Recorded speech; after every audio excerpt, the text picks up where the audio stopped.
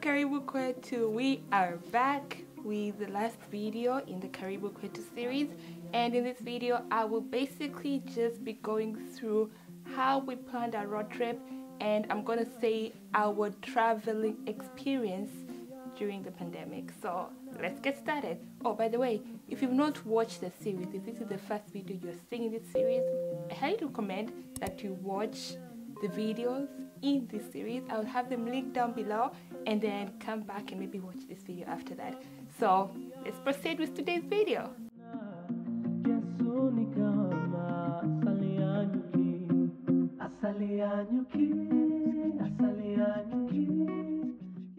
As you can see, I am not in my studio. I figured I am going to record this video where it all started, and it was right on this floor. That's where the whole trip began. I think on the first video, the first clip I showed was sitting here packing our clothes to go to Tanzania. So we went, me and my two sisters, we left after Christmas, and before leaving we had to take the COVID test, not the rapid test but the other one. I don't know what it's called, I have it on the screen. We had to take that 72 hours before we left, and I believed we paid somewhere around 130, maybe 150 at the very most, to take the test for each person. And when coming back from Tanzania, we also had to take another COVID test, and this time we paid 230,000 Tanzanian shillings, and that's approximately $100. So in total, we might have paid $250 for us to do our COVID test for going and for coming back.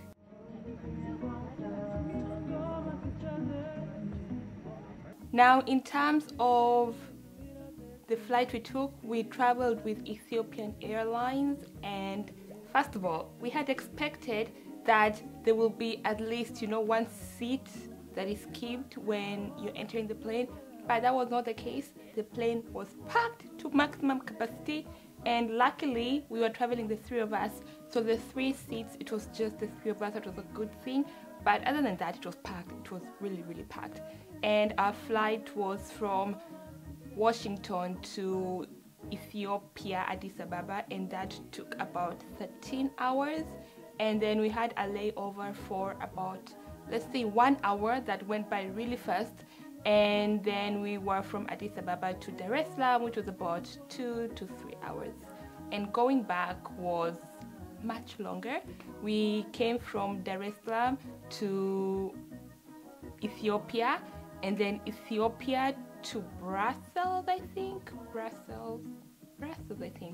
somewhere in Europe, and then we stayed there for like an hour on the flight, and then from there we traveled to Washington.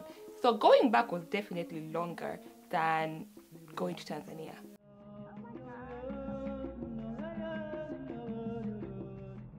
For the planning of the trip, I made a list. I would say I was the planner of this trip. My two sisters might disagree or agree, but I was the planner of this trip. So I made a list of the cities that we will be visiting, and I also kept the dates and everything. And my cousin was going to be our designated driver, and he did a great job. He drove to all the cities, and those drives were long, those trips were long, but he did an amazing job of driving to all those cities, and some of those cities he's not been to, so it was a new experience for him. Anyways, I will have a screenshot somewhere on the screen of what our original ratiba, what our original schedule was like. It will be somewhere here, but then we had to change it up because my cousin was not comfortable. He had not driven to the south before, so he preferred that to go to the south and then come back to the north. So what we did is we went from Dar to Iringa, Iringa to Dodoma, Dodoma to Moshi, Moshi to Tanga or Muheza, and then we went back to Dar, and then we went back to Zanzibar.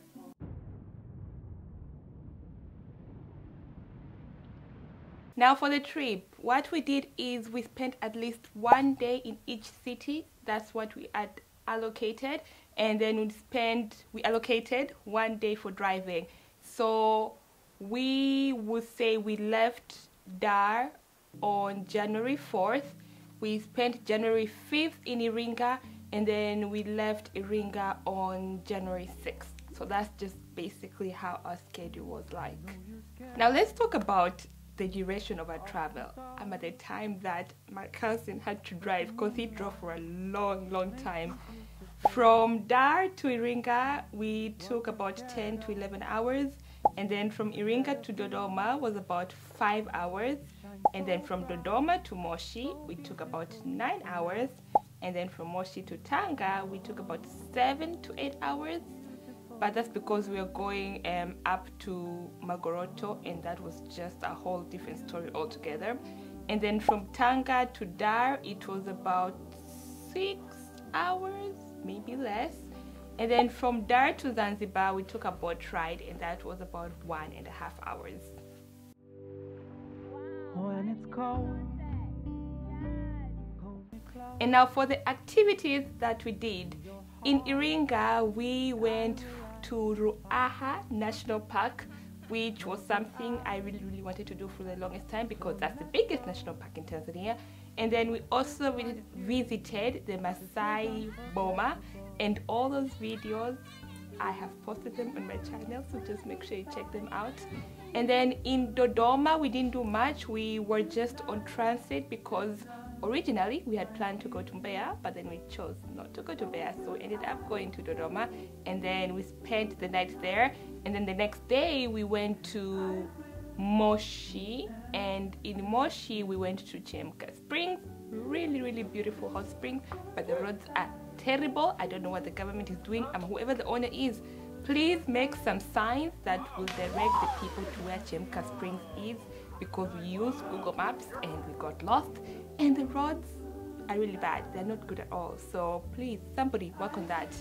And then from there we went to Muheza/Tanga. I'm not sure if Magoroto is in Muheza or Tanga, but we went to Magoroto Forest and we spent a night there. We went camping, which I was not expected, but we spent a night there. And then the next day we drove down and went to Tanga, and then spent a night there. And then we went to Dar, and I think we spent 2 nights, and then we took a boat to Zanzibar. And in Zanzibar we did several activities. First of all, when we got there, we arrived in the morning, and then that afternoon we went to do water sports. We did the banana boat, we did the ringos, and we did the jet skiing. I've always wanted to do the jet skiing, so I was happy we did that. And then on the second day, my sisters and other people and my cousin and all of the people who were in the trip with us decided to go to the caves. I'm not sure what the caves were called, but I will have them on the screen. So they went to the caves, and then I decided to go to Prison Island, because I've wanted to go to Prison Island. The first time I was in Zanzibar I didn't go, so this time I wanted to go. So I went to Prison Island, and I also went to the tortoise farm, which is in Prison Island as well. And then after that I took the boat from Stone Town to Prison Island, and then sightsaw. And then I took the same boat from Prison Island to Sandbanks, which is just, it's a sandbank. I think a lot of people go there for picnics. I would have loved if we had gone there for picnic, but by the time I went to Sandbank, the waters were already closing up and it was getting really windy and people were starting to leave. So basically that is what we did in the cities that we visited.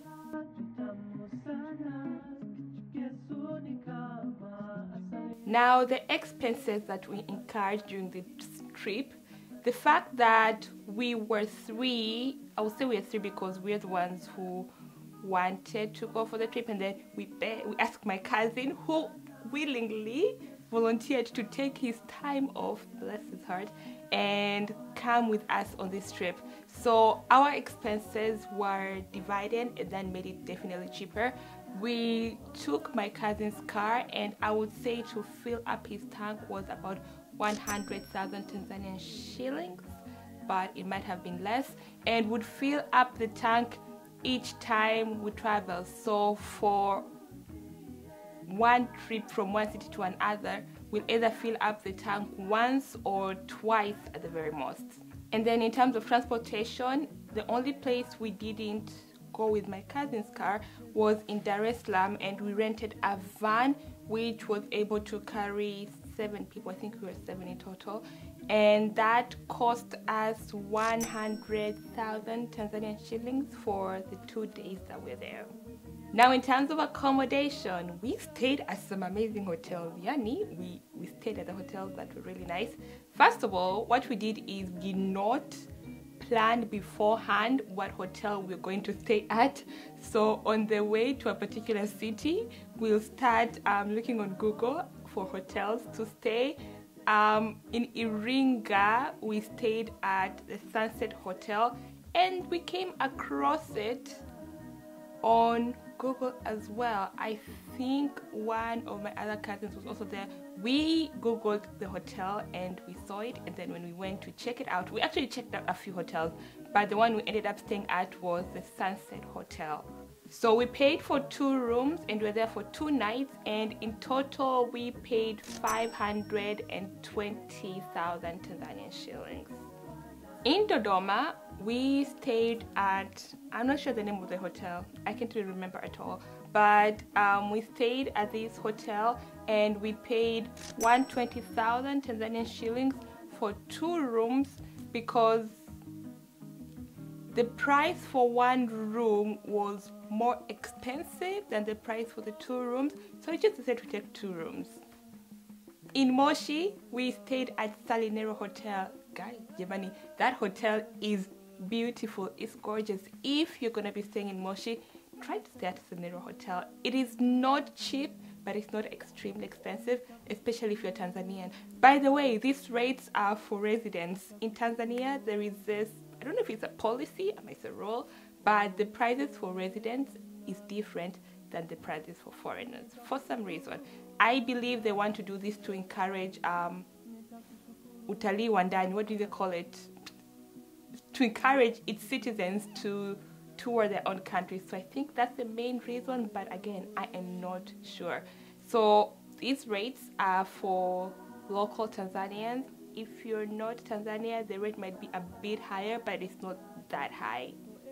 Now back to the Moshi hotel that we stayed at. Salinero Hotel was beautiful. If I have those videos, I will post them somewhere in the screen. The landscaping, whoever did that landscaping was a genius. The architecture was beautiful. The staff were really, really friendly, and they had this really nice pool. But then we didn't get time to enjoy the amenities that the hotel were offering, because we got there in the evening-ish, and then we slept, and then the next morning we had to drive to 𝐸𝐻𝐫𝐞𝐚𝐽 Springs, and we spent the whole day in 𝐸𝐻𝐫𝐞𝐽 Springs. We came back in the evening kind of, and we got some rest, and then the next day we were traveling to Magoroto, so we didn't get to enjoy the hotel, but it was really beautiful. And I believe we paid 300,000 per night, and this was for 3 people, so it was about 100,000 per person per night for the room we stayed in, which was also a really gorgeous room with a sitting room, a big bedroom with vanity and big closets, and then we also had 2 beds in there, and we had an amazing bathroom as well. For Magoroto, we paid 100,000 per person, so that ended up being 400,000, and that was just for the accommodation and food. And then for the activities, we paid, I believe, 10,000 each person, maybe 15,000 each person. So in total, each person basically paid 115,000 Tanzanian shillings. And again, this was a rate for locals, and we spent 1 night there, and then the next day we spent majority of it doing activities, and then the rest of the day we were driving down to Tanga. In Zanzibar, we stayed at Dau Hotel. Now Zanzibar was packed, really packed. There were a lot of Russians, I like to think. For some reason they're all there, they're having a good time, they're all over the city. It's like we were in their city or in their country. So we stayed at the hotel, and the story of Zanzibar was funny. First of all, we went to 𝐀𝐟𝐫𝐽𝐜 Rocks because that's where we were doing the water sports. And then on the way there, as we usually do because we are last minute people, we started looking for hotels that were in 𝐀𝐟𝐫𝐽𝐜 Rocks or somewhere close to 𝐁𝐻𝑒 Beach. But then all the hotels we called were booked or did not have enough rooms for all of us. So we ended up getting in touch with some sort of Airbnb. We got there, we didn't like it because I guess the person didn't take some time to do some cleaning. So this time it was like 8 or 9 p.m. and from 𝐀𝐟𝐫𝐽𝐜 Rocks to Stone Town is about an hour. So eventually we decided to drive, my cousin drove from 𝐀𝐟𝐫𝐽𝐜 Rocks at around 8 or 9, and then we had to go back to Stone Town and then find a hotel. We finally found the Dao Palace Hotel, and the first night I believe we paid $75 for the room we were staying at, and that room had 3 beds. It could possibly fit 6 people. And then for the second night we paid $85 for the same room we stayed at. I can't explain to you the reasons, but that's just how the pricing were. And again, as I said, this is the price for locals. For the activities, I think in total we paid $80 per person, but then that might be different. So for the jet skiing we paid, it was $50 for the jet ski, and we divided the price among 2 people, so it was $25 per person for the jet ski. And for the banana boat it was $15, and for the Ringo it was also $15. So in total each person paid about $80 for the water sport activities. So yeah, those were the expenses we incurred on our trip to Tanzania. I'm planning to do this again. Next time I'm going to Tanzania, and this time I will have a whole different list of cities. I ultimately want to visit every city in Tanzania. I'm on my way, but I don't even think I'm halfway there yet. But I'm gonna get there someday, you know. Slowly we're gonna get there.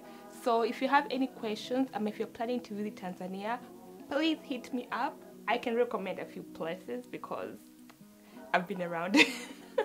So again, if you have any questions, let me know. Hit me up on Instagram, bintimalu.com, or you can just leave a comment down below and I'll be sure to check that out and respond to it. Thank you so much for watching. Remember to keep spreading the African love, or whatever kind of love you have to offer, because there is no room for hate. I shall see you later. Kwaheri.